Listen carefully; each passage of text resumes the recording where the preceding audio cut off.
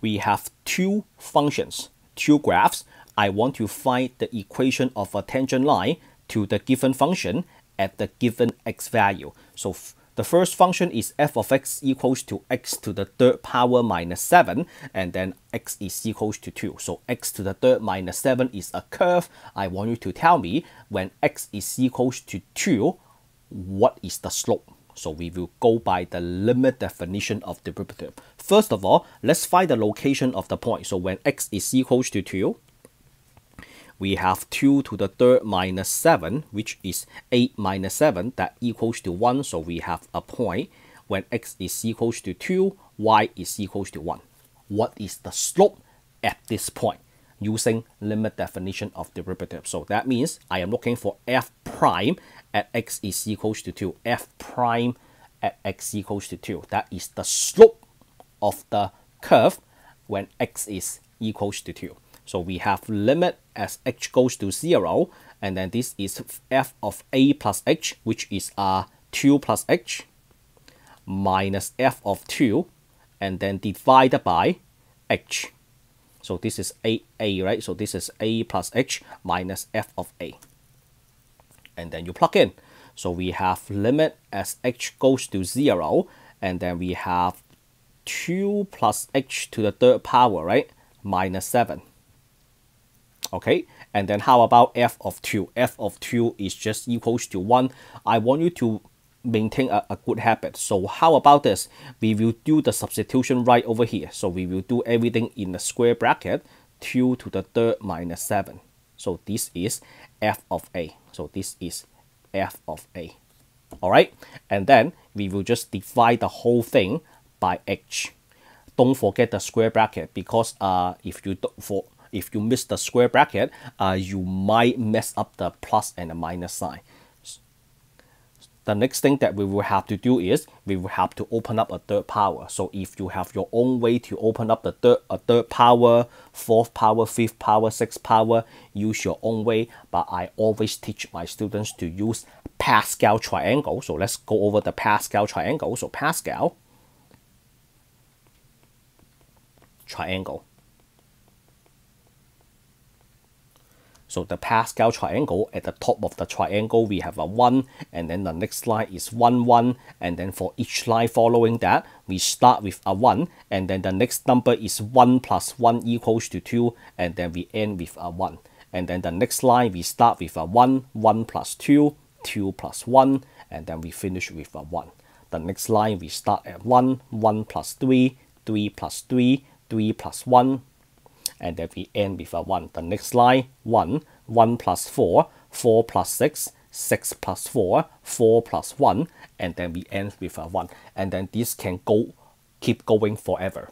And then the top of the triangle, we don't use that, and then we stop counting this as the first line, and then the second line, the third line, the fourth line, and the fifth line. So what does the second, the third, and the fourth corresponds to? That corresponds to the power outside of the parenthesis. So since we are opening up a third power, and then we will just use the 1, 3, 3, 1 that is designed for the third power. How do we use that? We bring the coefficients down, and then that is 1, 3, 3, 1. So 1, 3, 3, 1. So since this is a plus 2 plus h, the sign is all plus.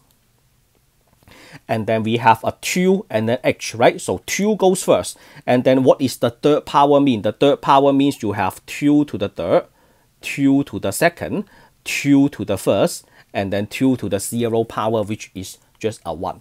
And then for the h, we have h to the third, h square, h the first, and then h to the 0 power, which is just a 1. So what about if you have a 2 minus h to the third power? If you have a 2 minus h, I think I should do this in a different color to give you a better contrast. If you have a 2 minus h to the third power, then the sign alternates. That becomes a plus, minus, a plus, and a minus. 1, 3, 3, 1. And then the rest follows. All right, if you have a minus h. But in the limit definition of derivative, you always go by a plus h, so you would need to take care of the h only. All right, so let's put everything down. So we have limit, always start with a limit and then and equal, h goes to 0. So after we fully open up the top, then we have an 8, right? 8, and then plus 3 times 2 square, so which is a 4h, and then plus 3 times 2 to the first power, and then h square, plus h to the third, and then the rest we have a minus 7, and then we have a minus 8 divided by h. Are we able to do some cancellation? The answer is always yes. So you have what do you have? Oh, not 8, 1. 1. Do you see why this is a problem? Because the the constant terms has to be gone. You have an 8, and then a minus 7 and a minus 1. If that is a minus 8, then the whole problem is messed up, because without getting rid of the constant term, you cannot factor out 1h. Right? So the rest of the term, each term has an h attached to it. If you fail to get rid of the constant term, then the whole problem is wrong. Alright, so let's factor out 1h and then take care of the coefficients as well. So we have limit as h goes to 0. We take 1h out to get rid of the h in the denominator. And then we have a 12. What else? And then a 6h and then a h square. Right? And then you get rid of the h. And then once h goes to 0, all the h are 0. So you only have a 12 left. So what is this 12? What is this? This has a name. This is called the slope of the tangent line. So slope of the tangent line. And then what? To the function at x equals to 2. So this function is a curve. When x is equals to 2, the slope of the curve is equals to 12. The next step that I would like you to do is tell me the equation of the tangent line. So you have a slope equals to 12, and then you have a point for the function evaluation. The point is when x is equals to 2, y is equals to 1. Alright, and then you have to use the point slope form. Point slope form. Y minus y1 equals to slope times x minus x1. I don't mind to write down the name for you. This is called point slope form. So we have y minus 1 equals to slope times x minus 2. And then we have y minus 1 equals to 12x minus 24, right? Minus 24, you add 1 to it, then that is minus 23. So y equals to 12x minus 23. This is equation of the tangent line. The point slope form is that. So this is called equation of the tangent line to whatever the function is at x equals to 2. Right? Let's draw a picture. So this one is third power and then shift 7 units down. So the picture looks like this. This is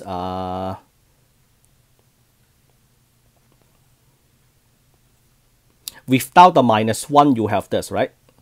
You have a point at 0, 0. The minus 7 shifts 7 units down. So now it looks like that. And then when x is equals to 2, you have a 2 comma 1. So right over here, when x is equals to 2, here is the tangent line. So here is the tangent line.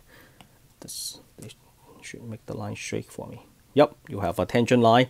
Y equals to 12x minus 23. And then this is x to the third minus 7. So at this point, the slope is equals to 12. The slope is positive, so that's why the line is going uphill. Alright, this problem is finished, and then the next one we have a reciprocal, right? So we have a reciprocal. The reciprocal is f of x equals to 1 over x squared, and then x is equals to negative 3. What is the slope? First, you plug in the negative 3. So plug in the negative 3, 1 divided by negative 3 squared, that is 1 over 9. So expect to deal with some common denominator thing. So we have a point at negative 3, 1 over 9. And then we follow the limit definition. F prime at x equals to negative 3. That is limit as h goes to 0. And then you have the x plus h, which is negative 3 plus h. and then minus f of negative 3, and then you divide it by h. Okay, plug in, we have h goes to 0, so this is 1 divided by negative 3 plus h square minus, you plug it in, you have a 1 over 9, right? So you have a 1 over 9, and then you have a 1 over 9. So you have 1 over 9, and then divided by h. And then for this complex fraction thing, I always take the h out like that, and then I work with the common denominator. So the common denominator is you have the square, right? So this one we have negative 3 plus h square, right? So that is a 9, right? Minus 6h plus h square. So we have a 9 minus 6h plus h square, and then multiply the 9. Should I break this down? You know what? I will just not skip a line. So I will just do this minus 1 over 9. Much easier to follow. And then you have limit as h goes to 0, 1 over h. And then you get a common denominator. So the common denominator, I have 9, and then multiply the parenthesis. And then the top, I have a 9 minus the other denominator, minus 6h plus h square. And then clean up the top. So you have a 9 minus 9, all right? And then plus 6h minus h. How about this? We factor a h out. Okay, not skip a line, right? So 6h minus h square, and then divided by 9 minus 6h plus h square. Totally forgot the 1 over h. And then you take 1h out, so we have limit h goes to 0, bring 1h out. So that is h, 6 minus h, divided by the same denominator. Okay, cancellation. Finally, we did all the work to get rid of our biggest enemy, the h in the bottom. And then once you plug in the h, all the h becomes a 0, then you have a 6 divided by a 9 minus 9, right? 6 divided by 9 minus 9, which is 81. And then they would like you to, when you do works online, they would like you to reduce all the way to the end. Divide the top and bottom by 3. So you have a 27. So this is the slope of the tangent line to whatever the function is at x equals to negative 3. X equals to negative 3. So now we got a slope.